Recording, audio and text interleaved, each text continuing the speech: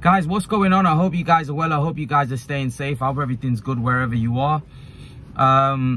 Guys, I want to do a two-part video to this. I want to talk about Caleb Plant wanting a rematch with Saul Canelo Alvarez. And also I want to talk about latest with Kell Brook. Let's do it the other way. Let's start the, do the Canelo one at the end of the video. Let's talk about Kell Brook first. Guys, there's a lot of rumors about, not rumors, but Kell Brook looks like he's gonna fight again. And Kell Brook looks like there's a lot of fights that are being talked about for Kell Brook. He won the fight against Amir Khan, so rightfully he's now being discussed.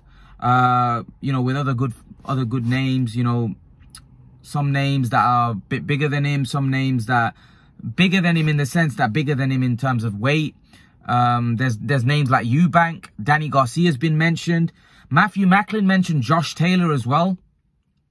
What do I think should be next for Kell Brook? Look, personally, I think Kell Brook should probably, I think the best option would be to maybe retire. But I think Amir Khan, for example, he should definitely retire. Amir Khan is also an option as well, a rematch, which I don't think is going to happen. I'll give you, I think, what's going to happen. I think Kell Brook, I think Josh Taylor fight, although it's been, Matthew Macklin mentioned it, I don't think that's, I think Ben Shalom said that a couple of weeks ago, that's not really a possibility. Because I don't think, Josh Taylor's going to be wanting to go up to 149 to fight Kell Brook. And it's kind of like a nothing fight. Like, look, Josh Taylor can gain something because Brook's a decent name, big name. And Brook's a bigger profile than Josh Taylor.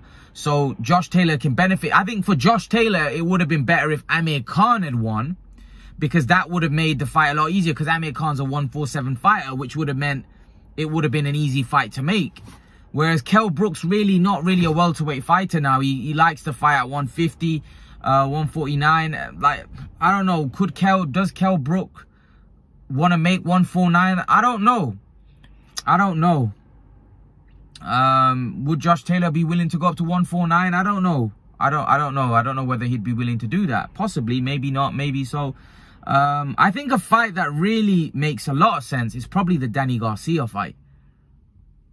Danny Garcia is somebody that is still, like, he's not in his prime, but he's still a world level fighter, right? And that for me is a, before I go on to the Danny Garcia fight, actually, let me come back to Taylor. That fight might be able to sell Taylor Brook because of the fact that, Brook looked good against Amir Khan and Taylor didn't look so good against Cattrall. So now that might be intrigue there. Personally, I think that a lot of people are getting flattered by the Brook beating Amir Khan. I think Amir Khan was a total shell of himself. And I think that made Brook look much better than where he's actually at this point. I don't think he's going to look anywhere near that good against anyone else at world level, because Amir Khan's not at world level anymore. He's nowhere near that level. He looked like a guy, he basically looked like David Haye was against Bellew. He was totally shot. The only difference is Haye had an Achilles injury, whereas Khan just doesn't. Amir Khan doesn't. But by the way, Amir Khan's having so many injuries, so many surgeries after fights now. He clearly is not he clearly, his body is kind of given up. So again, I think that win is flattering Brook. And I think a fight with Josh Taylor, I would favor Josh Taylor, of course, But I actually think it's an intrigue because I was speaking to my brother the other day and he doesn't rate Josh Taylor that much. He said, I think Brook could beat him. But again, like, Josh Taylor's got quite a strong chin. Brook's not the biggest puncher in the world, right? We saw that against Amir Khan, right? And Taylor, although he had a poor performance against Cattrall, Taylor, you know, he's dangerous. You know, he is dangerous. You know, he's a good fighter. I don't think he's as good as what some people. I actually think it's a good fight. I think it's a good fight, but I don't think Brook's gonna go down that avenue. I don't think Taylor's gonna go down that avenue, and that's why I think the fight's not gonna happen. I think there's bigger fights potentially for Brook. I think the biggest fight of the lot financially is Eubank, but Eubank for me is a no-go because I think Eubank will batter him. I do. I think Eubank's too big. Kell Brook isn't going to hurt Eubank. Eubank's just going to blow him away.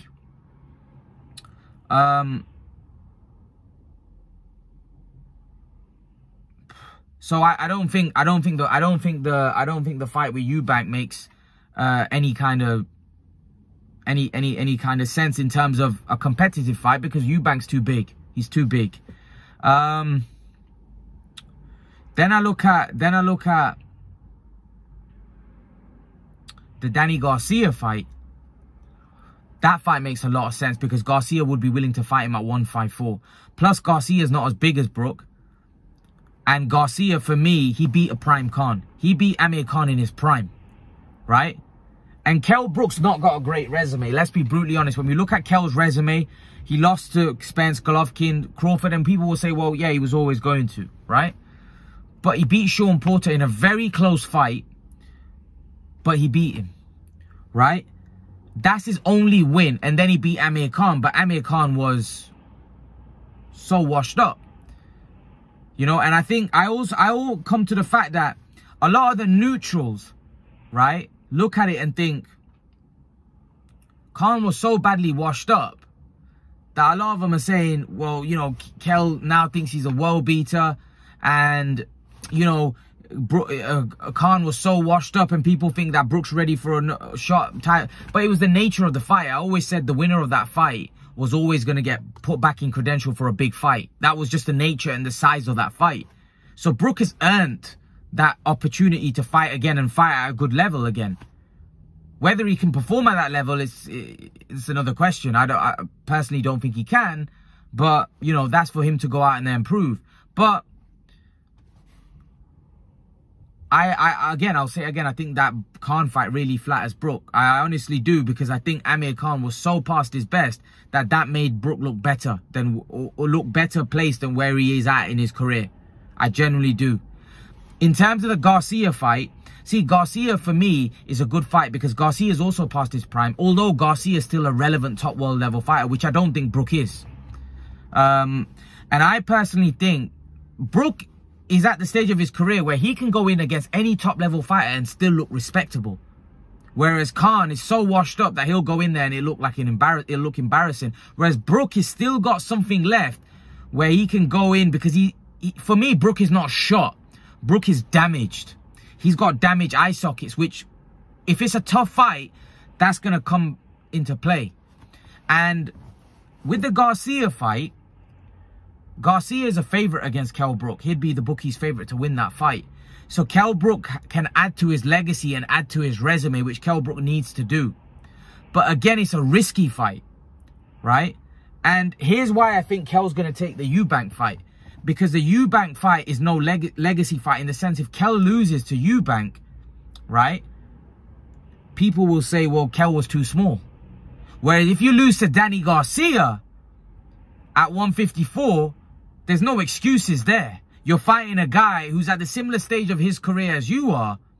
Yeah, he's more accomplished than you. Yeah, Garcia's achieved more than Kell Brook. You know, he's a former unified light welterweight champion and a welterweight world champion. So he's a more accomplished fighter. He's got a better resume. He's got better wins on his record. He's a more accomplished fighter than Kell Brook. He's achieved more. However, a win over Danny Garcia, Kell Brook's resume now starts to look much stronger. He beats, because remember, for me, beating Danny Garcia is a big achievement, because Danny Garcia would be favourite going into that fight. And Danny Garcia's got a granite chin. He punches very hard. So for me, that if Kell Brook can pull that off, wow, that would be some win. Because Garcia, for me, like, I don't see Brook winning that fight. I don't. Maybe 4 or 5 years ago, different story. Now he don't beat Garcia. Garcia hits too hard. Garcia's got too good a chin. Kell Brook's never had great stamina. You know, even in his prime, he didn't have great stamina. Brook can't hurt Garcia. You know, Garcia's not Khan. Garcia's got one of the best chins in boxing. He's never been put down, never been hurt. Brook's been put down. Brook's been hurt. Garcia's fought them all. He fought Amir Khan in his prime. He fought Lamont Peterson in his prime. He fought Errol Spence in his prime. He fought Sean Porter. He fought Keith Thurman. He's never been hurt. He's never been put down. So Kell Brook isn't a bigger puncher than these guys that I'm mentioning. And Kell, like I said, we saw in the last fight against Khan, you know, he couldn't even put him down. So he ain't putting Garcia down. But Garcia can hurt Kell Brook. Right? And that's where the problem lies. Because back in the day, Brook was the bigger man. Brook might have been able to tame Garcia and win a decision. I don't think Brook's got the stamina.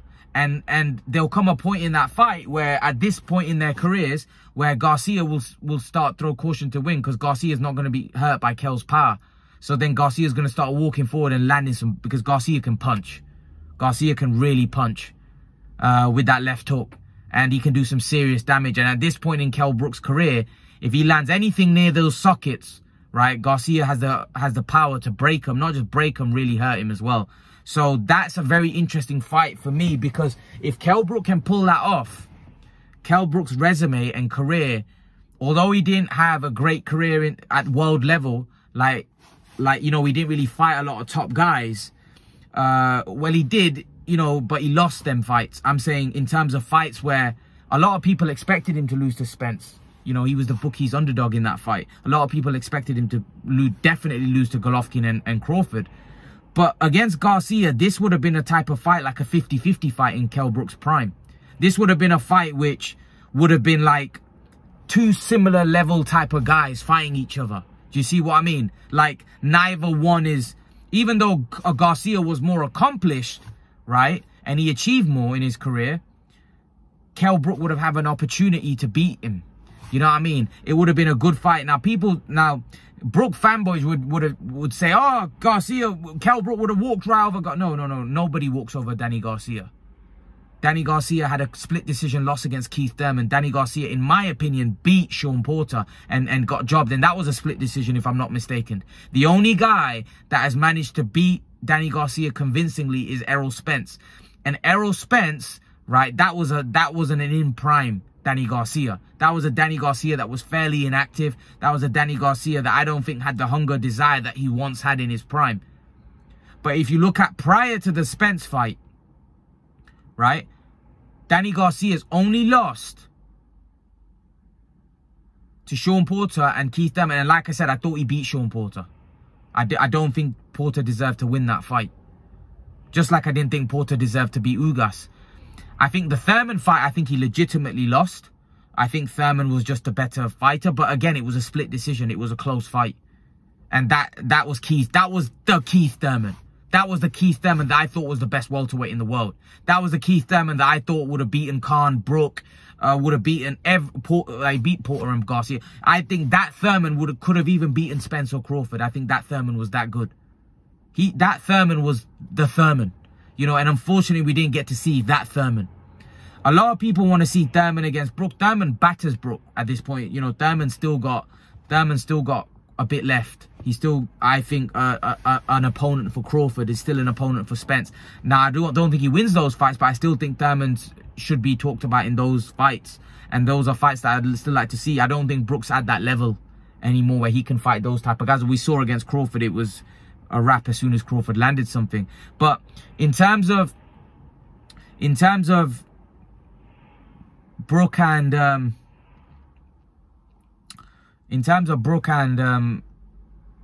what's the guy's name, and Garcia, I think that's a good fight. I do. I think that's a fight. If Kell Brook wants to enhance his legacy, because remember, this is a guy that beat Amir Khan in his prime, and most importantly, this is a guy that would be favorite to win this fight if they were to fight now. Garcia is a favorite, would be a favorite going into this fight. He'd be the bookie's favorite going into that fight. So this is what I'm trying to say, that, and Garcia's still a top 10 welterweight for me. Kell Brook's not a top 10 welterweight. Garcia's still a top 10 welterweight. Garcia's still a guy that could fight at world level. So Kell Brook beating Danny Garcia, wow. That's not like a Khan win on your resume. Because everybody knows Khan was so washed. That would be a serious win. And that would be a win where you'd have to start saying, wow, that's a great win from Kell Brook. Even though Garcia is a smaller man, but that's irrelevant. Garcia, like I said, would be favorite going in against Kell Brook. Just because of the fact that, I think that should be the fight that Kell Brook takes. Taking a Eubank fight and getting beaten up by Eubank, which is what I think Kell Brook's going to do. I think Kell Brook's going to take the Eubank fight because that's just always been Kell Brook. When Kell Brook had a chance to fight Jesse Vargas and Golovkin, he decided to fight Golovkin because that's just the way Kell Brook's been. I feel like he's always been the guy that's never wanted to risk. And like risk, and what I mean by risk, look, he was going to fight Jesse Vargas for short money, right? But there was a risk that he could have lost that fight. Like, I'm not saying like that I would have favored Brook in that one, but Vargas is a good fighter. Vargas might have beaten Brook, but Brook might have got paid 800-900K for that fight, where he got 4 million for Golovkin. So he had nothing to lose going and fighting Golovkin. But he had something to lose to fight Vargas. Because if he had lost to Vargas, he wouldn't have got a big payday. And he would have lost. Now, by fighting Golovkin, he knew he was still going to be a welterweight world champion. But he didn't want to take that risk of becoming, like Kell Brook could have become a unified champion by fighting Jesse Vargas. He would have probably got a Pacquiao fight. You know, if he had, hold on. So, personally, I think Kell Brook made a big mistake there by fighting Golovkin. I don't want to hear the bullshit about, oh, well, you know, Kell Brook didn't have the opportunities and he had to secure himself. Don't give me that rubbish. No fighter thinks about that. There's many fighters that were earning less than Kell Brook. You know, that earned less than Kell Brook, that were much better than Kell Brook, that never earned anywhere near that. Kell Brook would have got the opportunity to get a big fight if he had become a unified champion. So don't buy that nonsense. He sold out his career against Golovkin. So I have no... see, if there was no fights, and this is where people say when nobody wanted to fight Kell Brook, that's rubbish. Rubbish. Because Jesse Vargas was willing to fight him. Jesse Vargas was actually angry that when Kell Brook kind of decided to go the Golovkin route. I remember an interview with Jesse Vargas, and Jesse Vargas is saying Brook's going to get smashed by Golovkin. You know, he decided to take the easy way out, kind of easier payday where he's going to get beat. But at least, you know, he still gets to keep his welterweight title. Whereas against me, he had a lot more to lose. I remember Jesse Vargas giving that interview on, I believe it was IFL, or was it Fight Hub? I can't remember. But for me, that was the fight for Kell Brook to for me, enhance his legacy. But, you know, Kell Brook decided to kind of go down a different route by fighting Golovkin. And really, that ended up ruining his career, so to speak. So yeah, that's my take. I think Kell Brook, if he wants to fight on, I think he should fight Danny. I think he should fight. Personally, think he should fight. What's his name? Danny Garcia. I think that's a legacy fight. He beat Prime Khan, right? Garcia did, and Garcia is a very accomplished fighter. He's achieved a lot than Kell Brook has. And it's an opportunity going into a fight where he'd be underdog. See, Khan and Brook was seen as like a 50-50 fight, and the bookies actually had Brook a favorite going into that fight because of, I think the bookies realized that this Khan was gone, you know. Whereas against Garcia, Brook would go into that fight as an underdog. So if Brook wins this fight, he'd get more respect from a lot of the neutrals, because a lot of the neutrals will be picking Garcia. See, this would have been a 50-50 fight, and maybe people would have edged towards Brook in his prime. But like I said, I've spoke to a lot of Brook fanboys that think that Brook would have totally washed Garcia. You guys are delusional if you think that, because Garcia's never been washed. Brook ain't no Errol Spence, right? And that wasn't in prime Garcia. Brook, like I said, is not... I think Keith Thurman would have beaten Kell Brook, right? Keith Thurman, for me, was the best welterweight in the world at that point, right? And Garcia had a split decision loss against him in a very close fight, in a 7-5 type fight. And Keith Thurman, for me, is a bigger puncher than Kell Brook. Keith Thurman has got better footwork than Kell Brook. Keith Thurman is a better mover than Kell Brook. Keith Thurman is a boss. Like, Keith Thurman was an absolute animal of a fight. He would have beaten any welterweight at that point. Keith Thurman was a monster. But enough of that. If Kell Brook wants to solidify his legacy, don't fight Eubank, fight Garcia, because that, for me, would be a serious fight. That would be a fight where Kell Brook can enhance his legacy as a welterweight. Because Garcia will fight him at 154. He's not afraid of fighting Kell Brook at 154. Like, this isn't the Amir Khan situation. Garcia will fight him at any weight. Do you know what I mean? So he'll fight Brook at a weight where he'll be comfortable. Because Garcia's got a granite chin. So Brook ain't hurting him at 154 or 160. It doesn't matter. Brook can't hurt Garcia. You know, Garcia's got one of the best chins in the time I've been watching boxing. Right? So that isn't going to be a fight where the only guy that's going to get knocked out in that fight is Kell Brook. If there's a knockout in that fight, it's only going to be Kell Brook getting knocked out, not Danny Garcia. Nobody knocks out Danny Garcia. Nobody knocks out Danny Garcia. Kell Brook has been stopped before 3 times. Nobody knocks out Danny Garcia. I'm telling you, Garcia's got one of the best chins in boxing. So, like I said, that for me is Kell Brook's going to have to win a hard, difficult 12-round decision, which is going to be very difficult for Kell Brook to do at this stage in his career against someone as big a puncher as Garcia. Garcia can really crack. You know, so that's a great fight, man. That if Kell Brook takes that fight, salute to him. If he wins that fight, oh my goodness. My estimation of Kell Brook would go really high if he can beat Danny Garcia at this point. You know, you have to give him a lot of respect. Because in the Khan situation, right, he took the Khan fight very seriously. He was training for 7 months. He dedicated himself. So if Kell Brook can pull this one off against Danny Garcia, wow, you have to take your hat off and say, wow, you know, this guy's done the biz. But yeah, enough of that. It's a long video. I'm going to talk about the second part, about Plant and Canelo. Guys, Caleb Plant wants a Canelo Alvarez rematch, and he says he wants to earn it. He said he just doesn't want it gifted to him. He wants to earn that rematch, you know, and that's how it should be. Like, I feel like Callum Smith probably wants a Canelo rematch, but a lot of these guys, look, Caleb Plant was well beaten. Callum Smith was well beaten. If you want a rematch with Canelo Alvarez, you've got to earn it. You can't just say, I want a rematch with Canelo Alvarez, because nobody wants to see that nonsense. Nobody wants to see you fight Canelo again, because it was quite a conclusive loss, wasn't it? Caleb Plant got beat comfortably by Canelo Alvarez. So it's a chance for Caleb Plant to cement himself and earn that shot. And what I mean by earn that shot, he can earn that shot by fighting Jamal Charlo, David Benavidez. You know, but I actually think that there's not going to be much demand for that Caleb Plant fight anyway now.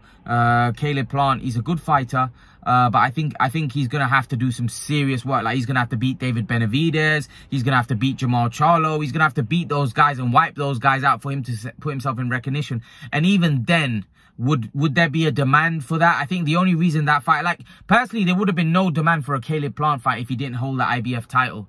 If Caleb Plant didn't hold a belt, there would have been no demand. There would have been no demand for a Canelo Alvarez and Caleb Plant fight. Nobody would be calling out for that fight. The only reason there was demand is because Canelo wanted it, because Canelo wanted to be undisputed. And Caleb Plant knew that. That's why they were playing hard they were playing hard, because they knew that Canelo wanted that belt. So they wanted to make sure that they got paid. You know, so Caleb Plant was like saying, I want 10 million, I want this, that, and the other, because Caleb Plant knew he had all the eggs in his basket. You know, Caleb Plant, he knew he had the lottery ticket. That's why Caleb Plant wasn't going to fight David Benavidez or anybody, because why would you risk that opportunity? Like, Benavidez wanted that fight because Benavidez knew if I beat Plant, then Canelo's going to want the belt off me. Do you know what I mean? So Caleb Plant wasn't stupid. Caleb Plant, you know, he did the right thing. He's a smart businessman. You know, he thought, I'm not gonna risk my opportunity of fighting Canelo Alvarez. I'll fight him. I'll wait, and when that opportunity comes, I'll fight him. You know, Caleb Plant was gonna sit on that belt for sure, and anyone would. If you know Canelo Alvarez wants to fight you, and you hold something that he wants, you're not gonna go and risk that opportunity of potentially losing that fight. But this is a problem, right? That Caleb Plant's made that money. Caleb Plant's got a lot of dough. So he can now have these fights. And Caleb Plant maybe fight Jamal Charlo, fight David. Because Caleb Plant knows, right? The end goal for me is to get a rematch with Canelo one day. But how am I going to get that? Even now, Caleb Plant's increased his profile after that Canelo fight. With everything that happened, with the social media, the viral clip of him pushing Canelo and then Canelo hitting him. All of that went viral. Caleb Plant became bigger. He became a bigger star. So Caleb Plant's benefited from that publicity. So now you've got to look at it that Caleb Plant will have these fights with Benavidez, have these fights with Charlo, because he knows that I'm going to get paid well regardless. If I win, then the end goal might be a Canelo fight down the road. If I lose, I'm made for life anyway. So Caleb Plant's in a position now where Caleb Plant's made. Caleb Plant should be fighting everyone and anyone now, because Caleb Plant, for me, is in a position of power. He's financially, like, if he's smart with his money, with the amount of money he would have made in the Canelo fight, he's financially sorted for life. And not just that, even now he's become a bigger name. So the opportunities that he's going to get, right, he's going to be in good, like, not as big a money a fight as he got against Canelo, but he's going to be involved in big money fights. He's going to be involved in big money fights where he's going to make a lot of money. Do you see where I'm coming from? So Caleb Plant, he's had it off, really, when you think about it. Caleb Plant's, like, he's laughing. He's making money. You know, where he's going to make money. So Caleb Plant's in a great place for me. Caleb Plant is in a great place. So personally, I think Caleb Plant should definitely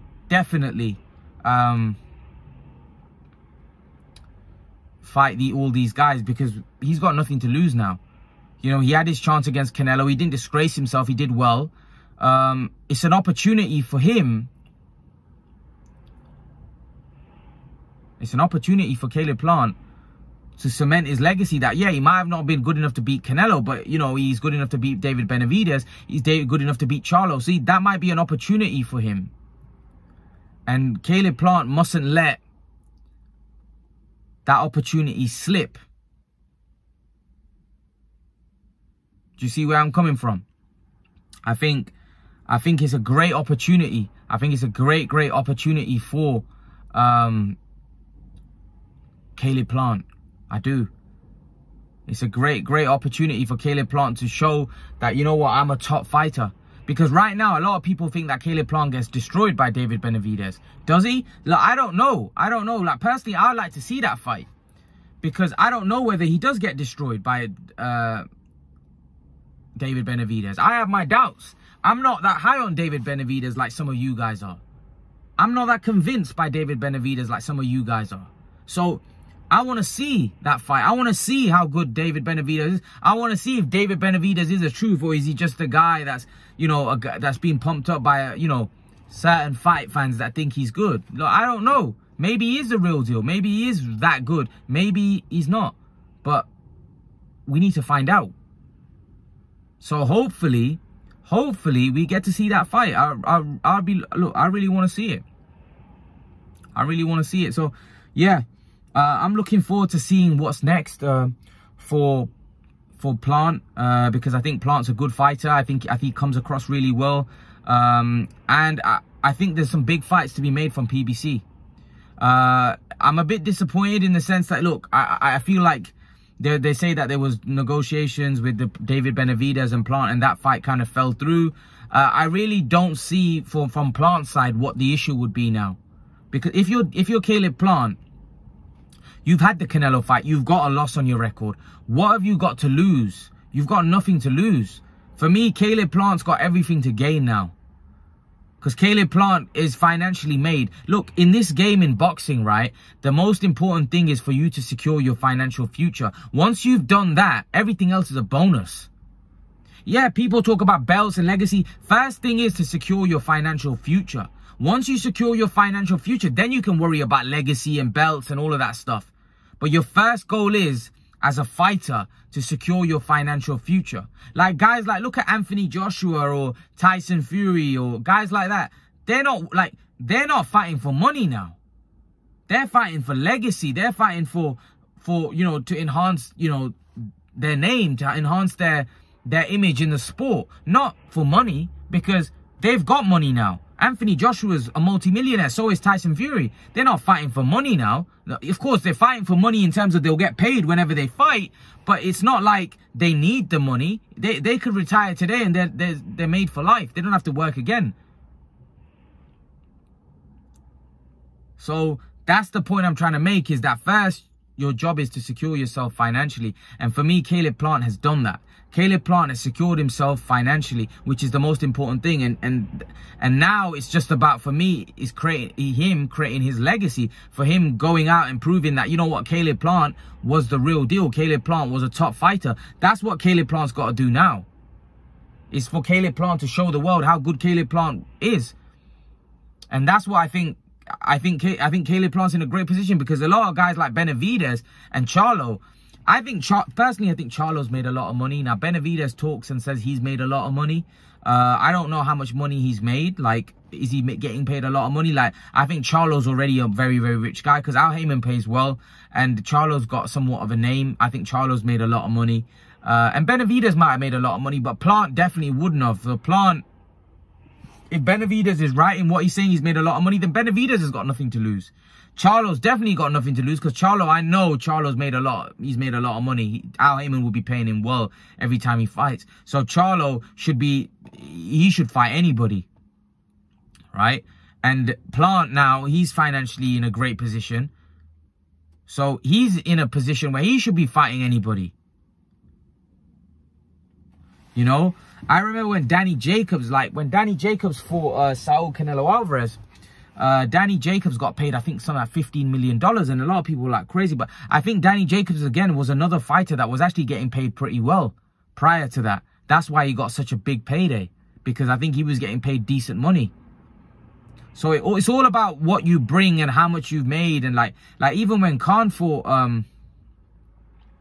Canelo, that was a long time ago. That was 2016. He got paid a shed load of money as well. But that was because Khan was a big star and a huge name and a very accomplished fighter. So when you look at Caleb Plant, he got overpaid. Caleb Plant got overpaid because of the fact that he had that belt. Like Caleb Plant, if it was any other situation where Canelo was fighting like a Bivol, for example, Plant wouldn't have got that opportunity of getting that kind of money. But because of the fact that Canelo wanted that belt so badly, Canelo was probably willing to overpay Plant, because he wanted to make that fight so bad and he wanted to become undisputed so bad. So Plant was lucky, he just was in the right place at the right time. Otherwise, Plant wouldn't have got that opportunity. But Plant played tough, Plant played hard, and rightfully so, because in my opinion, when you're in a great position like that, you shouldn't let it slide. I think anybody would have done the same thing as what Plant did, because Plant had an opportunity to make a life-changing sum of money. Remember, Plant wasn't like, there was reports that Plant had never made over $1 million in terms of purse prior to that. And I think he got paid 10 million. So you can't knock him, because 10 million pounds or $10 million is a lot of money, guys. That's life-changing sum of money. Like, you make 10 million, you're sorted for life. Like Plant, if he's clever, he probably don't have to work again. He could just buy like some properties and put them out for rent and make so much money. Like, literally. Like, you know, he can invest in things and, you know, have a good team around him. Like, he's made for life. And remember, he's going to be fighting on. And he's going to be now, probably every fight he's going to have, unless he, like, doesn't keep losing. But most fights are going to be like a mil now, because of his credibility and how he performed in that fight. And the fact that his profile is increased, he's probably going to be touching an M every time he fights now. Or near rough around there. Especially if he fights a top boy like Benavidez or Charlo. Then he's definitely going to be making maybe 2 or 3 mil, who knows. So this is what I'm trying to say. Like, Caleb Plant's in a great position financially. Caleb Plant might leave the sport making it, depending if he wins some of those fights, big fights he has, like against Benavidez and that, he might leave the sport maybe worth $20-25 million. So this is what I'm trying to say. Like, you've got to strike while the iron's hot. And Caleb Plant struck while the iron was hot. You know, he made the fight and he got paid handsomely, and now he's in a great position because financially he's laughing. Financially he's in a great place. Now it's just about a legacy and what Caleb Plant desire and hunger Caleb Plant has in order to be great, in order to be recognized as a great fighter. Because Caleb Plant, let's be honest, he hasn't really done a lot at world level. You know, he fought Canelo. Yes, he did well, but he lost. It's an opportunity for Caleb Plant to go out there and prove his worth against someone like a Benavidez and Charlo. And then people will say, wow, Caleb Plant was a great fight. He didn't just do well against Canelo. He beat Benavidez, because those are more winnable fights for him than Canelo. Canelo was just too experienced and had too much for him. But Benavidez fights and Charlo fight, those should be more winnable fights for him. So yeah, like, I'm really intrigued to see how how Plant gets on. I think it's going to be very interesting to see how this all plays out. Can PBC make these fights with the, these fights that we want to see? But we'll have to see. Time will tell, guys. Leave your thoughts in the comment section below. Let me know what you think in the comment section. Smash the like button, share this video, guys, and I'll see you guys in the next video. Peace.